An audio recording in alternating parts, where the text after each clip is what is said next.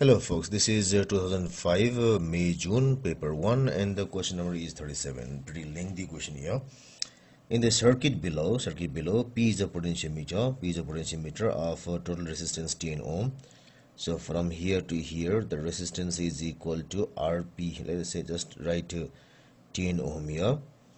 And Q is a fixed resistor of resistance 10 ohm again. It's now it is 10 ohm here. The battery has an e.m.f. of 4.0 volt shown there and negligible inner resistance. The voltmeter has a very high resistance, which means that it is idle voltmeter. No current flows through it. The slider on the potentiometer is moved from X to Y. So the slider here was initially here. So move it from X to Y. And a graph of voltmeter V is plotted against slider position. So slider position here, V here.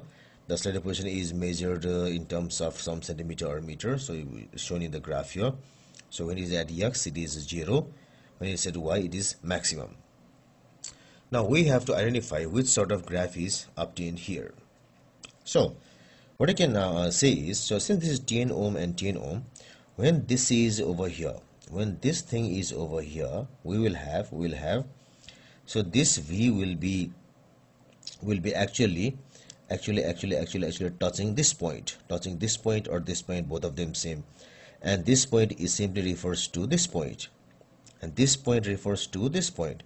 So that's why at that time the whole voltage will be equal to the EMF.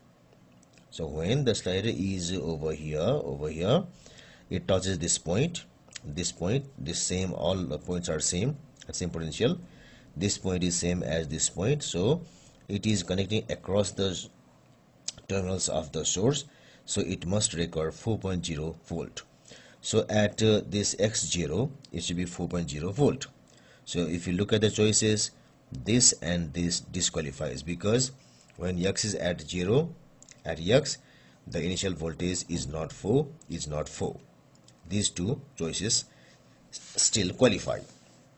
Now when I connect this thing over here, it means that we are connecting just across this point or this point, this everything works, and it means that this V is across this 10. So now my recording will be equal to, V will be equal to 10 by 10 plus 10, so 10 plus 10 into 4, and that becomes equal to 10 by 20 into 4 equal to 2 volt.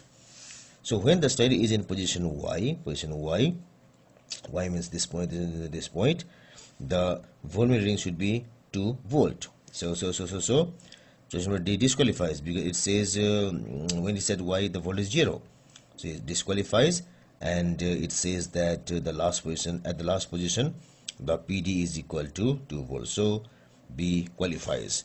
So this shows that choice number B is the correct answer for this question.